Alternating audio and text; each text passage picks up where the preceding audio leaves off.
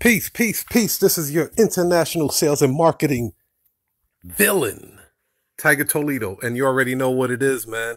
You rocking with the best. You heard? Fire the bottom 10% of your client base. Welcome, ladies and gentlemen, to my podcast broadcast. This is my fourth installment of my 100 to 100 videos in 100 days. That is the personal challenge I am taking on to exit a comfort zone and enter a new realm that I don't even know what's on the other side, but I believe it's something I've never been to or seen before. So thank you for joining me on this journey. So fire the bottom 10% of your client base. Now, I had a phone call yesterday. It was someone that asked me to coach them on some things.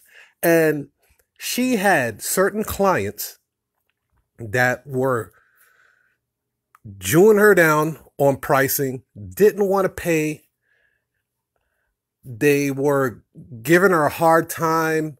It was basically the worst of the client base. Now, yeah, they paid when they could pay, but for the most part, they were terrible customers to have. And I introduced this concept to her and said, fire your bottom 10%. Fire them. Let them know that you will no longer be able to service them anymore. I said, I guarantee you, once you do that, you will feel like you have lifted a mountain off your back. As entrepreneurs, we feel that we need to service every single person that comes through our door. And no, that is not true. You do not have to service all of the people that come through your door. You do not have to be super polite to everybody that wants your business. So they can be rude to you, but you can't be rude to them. No. It is okay to let them know that you are not qualified to be my client, or you no longer qualified to be my client anymore.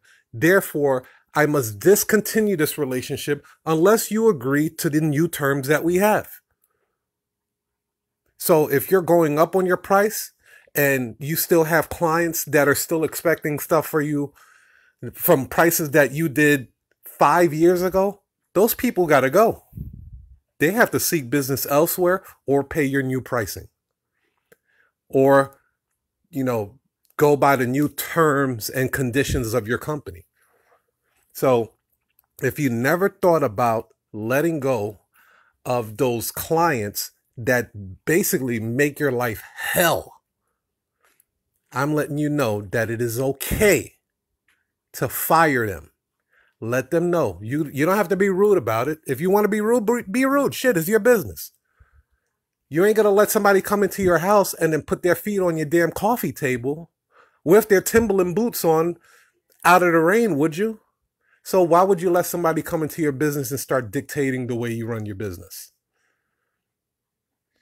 You cannot help people if your business is suffering. I repeat, you cannot help people if your business is suffering. Your job is to be a business owner, not Mother Teresa. Okay? So peace, love, and happiness to all you guys. Use that information for what it's worth. Peace.